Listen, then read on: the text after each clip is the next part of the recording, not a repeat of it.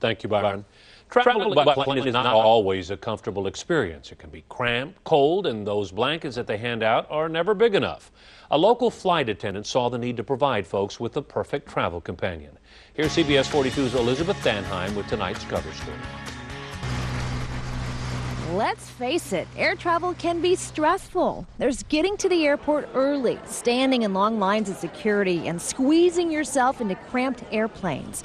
When you finally get seated, you just want to fall asleep and wake up at your destination.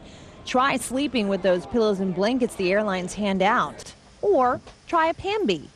Created by local flight attendant PamBee, the PamBee consists of a blanket, eye mask, and pillow, all of which fit into a pillowcase. The PamBee is thin enough to where it can fit in pretty much any carry-on bag, too. Like, here's a large purse, it can just fit right in there. Pam saw the need for this product as she witnessed travelers shying away from using the blankets and pillows provided by the airlines. They're not sure how often they're washed. Plus, they're not as comfortable as travelers would like them to be.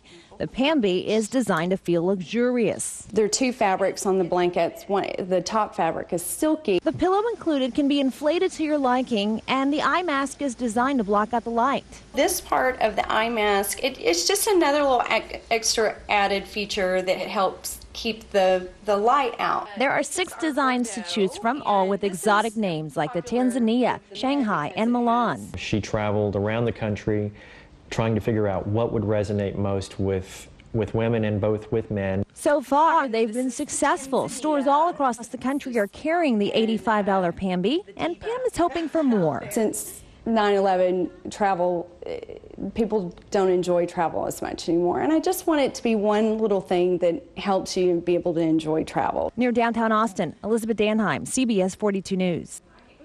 Pam spent 3 years making the PamBee for friends and family. There was such a demand for them, she says, that she decided to find a manufacturer and make a business out of it. If you'd like more information on the PamBee, go to KITV.com, click on Featured Links. The city of Austin is prepping for this year's